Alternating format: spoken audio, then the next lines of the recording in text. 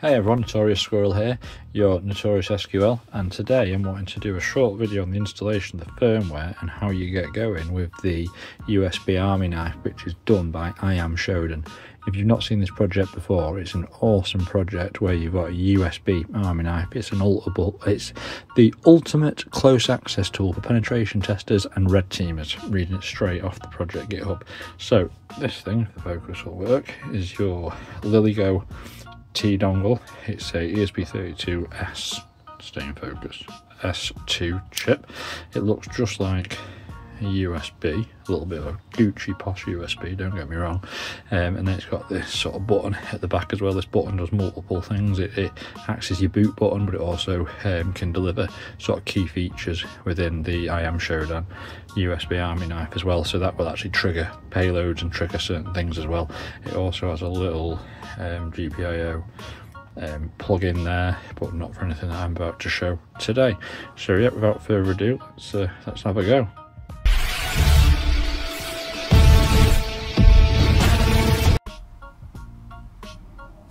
So now we're on the laptop. This is the i-am-shodan usbArmyKnife GitHub. If you just search into here, if you just search in Google usbArmyKnife, this will come up, but I'll leave a link in the description below, so it'll bring you straight here. As you go here, as you can see what I read before, the usbArmyKnife is the ultimate close access tool for penetration and testers and red teamers. It's a really cool project. It does loads of cool stuff. Obviously, the weapon of choice is the LilyGO T-Dongle, which is a really cool device for not just this project, but tons of other projects as well. It works really well with. There's a nice intro, there's a nice little write-up in there saying what the author was wanting to achieve with this project. A few nice little videos. What makes this project really good as well is some cool videos and intros and tutorials along this as well, which really help get it set up as well. Show you how to just copy scripts, copy onto the USB and the SD card once you've got going. This is sort of comes down to your main description examples of what you're going to get out of this. So covert storage, so what you'll get is if you plug it in the first time, it just acts as a storage device, then you do a second time and it'll deliver your payloads. Progress bar with the actual LED screen and visuals. You can do some really cool little staged payloads where you'll get certain images once your payload is at a certain stage. An ultimate rickroll. This is the best rickroll I've ever seen, and if you've seen one of my recent shorts, you get a PNG little clips that cycle through and give you the Rick Astley sort of dance moves. USB Ethernet PCAP, deploy serial agent. Its serial agent's really cool as well. Pull the screen so you can actually remotely view over Wi-Fi your attack surface's screen. Simple UI, so UI interface via the button. So you get a hot mic as well, so you can literally record sound over Wi-Fi. Instantly crash Linux boxes, so you can basically do sort of like a bad apple, sour apple attack on Linux boxes. Evil USB, and then different sort of keyboard layouts it adapts to as well. So it goes through as well some different hardware you can use it on. LilyGO T-Dongle S3, Evil Crow cable, the T-Watch, which I'd like to have a go at that as well. I'm going to do that at some point, I might do a video on that. Wave share, the Atom S3U, which is this thing. If you've not got, oh well, you can't see that, but I was holding up one of them like an idiot, but they're really cool. And there are various other different devices to deploy this on as well, give you some usage and all the rest of it. So yeah, really good project.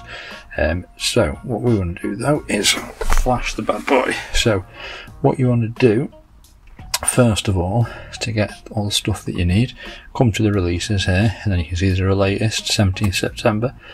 Click on this, come down to whatever you want to go on the top one. So here's your latest, the V112. Come down to whichever zip is used, so generic S2 boards. See, this is the one I want, the LilyGO. You've got agent binaries as well, and that's for your agent when you want to apply that, wave share and all the rest of it. Obviously I'm doing the T-Dongle, so we just click the T-Dongle, that will automatically go in there. I have already downloaded this previously, so I won't have to unzip, but wherever you put it into, just make sure you unzip that file and you'll be able to get all your main bits that you need. Once we've done that, we head over to the wiki, which is along this top bar here, head down to installation, and then here starts this I don't understand this bit. Flashing with the Visual Studio Code, that's out of my ballpark. If you carry on going down, you will get to flashing with the web browser, and this is my favourite and by far the easiest one. What you also will need to do is, if I've not gone past it, is, oh yeah, the bin files. So first of all, you visit the page there, it tells you, and it takes you to this, but that basically, you go to the file that we've just downloaded, that I've just showed you in the latest releases. You download your bin file as well, and that's here. When you're downloading this boot.app.o bin file, make sure you download this raw file here, which is this emblem here. Don't try and copy anything or do anything weird, just come straight over to this download the raw file, and then you're away. Drop back, and then we're going to be using the hun esp hun hoon.me there, and then just take a note of these partitions here, because we're going to be referring back to these. So your 8000 is your partition, boot APO 10, firmware 10,000, and then the bootloader bin is there, and then you'll flash that, and then once you flash that, you're away to go and drop some stuff in. What I will do first of all is I will FAT32 my USB. So let's just go back to the camera for a minute. This was the i-am-S3U, which is a really cool device as well, but that's not what we're going to be using today. So here's this. With these do come with like a little infill, but your memory card wants to be placed and also pulled out of this little bit here. So this gap in between the blue filament and the back there, that's where your memory card drops into. So just be aware of that. So I'm going to format this and put it into my reader. Put it into machine, and then I always like to use a Raspberry Pi imager to do this. Simple enough. Just click no fill, click erase FAT32, click storage device. Make sure you do the right one and don't wipe your own laptop. Sounds hard to do, but I've done it. And then let that do, and then there you go. That's how quick it does it. Sorry, refreshment break. So now that we're into this, I've erased that, so we can pull this out. You can get rid of that. We can put our memory card, and obviously when you put your memory card in, it's the copper contacts downwards, sort of facing towards that, and then you're away. What you want to do is when you're plugging this in as well, make sure you depress this button and make contact, because that's going to engage your boot. Let's just get rid of this. Let's get ourselves into the actual flasher. And we're away. So now we've done that, I'll jump back onto the laptop and we can run through the flashing process.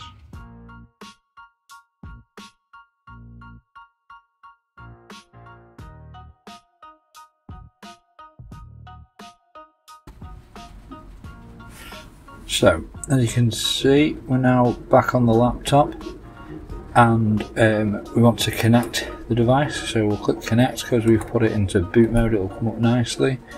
It will say connecting nicely, and obviously as you can see, this is from my last use here. It's remembered me because I've still been using it. So when you're wanting to do this, just go into wherever your downloads are. I'll just quickly jump into here. I've got some firmwares in here. I'm going to go into USB master, not that one. Firmware bangs, here we go, and then we drag and drop these into where we want them, and then don't forget that boot.ap as well, wherever that is, and we drop that in, and that's just a simple bit of just adding and then dropping in. Drop it in this order, and in this, what I'll do is I'll just put a little caption in the bottom of the screen so you can see what you're doing with these step by step as we're talking through this. Once you've got these in this order, it's just a matter of program. Are you sure? Yes, I'm very sure. Sorry, hope you can hear my voice. Just started chucking it down here. And as you can see there, we've got percentage flashing. Once that's completed, we will be ready to go. And then I'll just show you how to do the quick example of the ultimate Rickroll. And again, it's really simple. You just literally drag and drop files into the area you need to, and you're away. To run firmware, please reset your device. That's how simple it is. It's not hard. Just make sure you get these orientations correct, and away you are. Stick a link to all of this as well. So once you've done that, you want to pull out the device and you want the memory card out. So when you're doing stuff, you need to have the memory card out of the device to initiate changes. So let's jump back onto the camera and we'll do that. So excuse the rain, I'm sorry, it's just started chucking it down. So now we're done on here, get our memory card out, get that in our slot, get that back in our machine, and we will drop all this out. We don't need this anymore. We will drop into our, where we are, our device.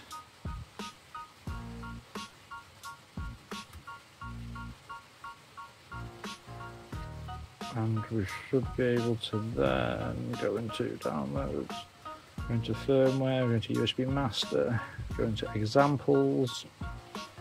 Can you see this okay? Sorry if you just missed that. Examples, and then we go down to Rickroll, and then it is just a matter of dropping PNGs into our storage area, drop the auto run. There's also a readme in all those example files as well, so it'll show you and tell you how to do it. Let's just check that's in. Now we know that's in, let's come out, and I will get a Microsoft machine, and this is Linux box, it won't work properly, so I'll get a Microsoft machine out and we can run this Rickroll, see what it does. So here we are, I've got the little Microsoft box here now up and running. If I just bang this in, you'll see that it powers up, nice little green light comes on, our text box comes on and starts running, and then it drops. As you can see here, you can see Rick Astley bopping away, and voila, we have the man himself. Obviously with this machine I have autoplay on it, and there we go, full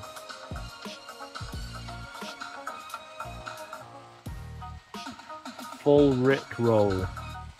There it is, that's how simple it is to start using the USB Army knife. I hope you've enjoyed that video, I hope it was pretty straightforward. Let me know in the comments what you think, any areas that I could have improved on, or any parts of this device that you want to see more on. I'm going to start doing some of the videos on some of the other features as well, so please let me know which ones of those features you'd like to see first, and I'll get those videos prioritised. Thanks a lot everyone, like and subscribe, thank you.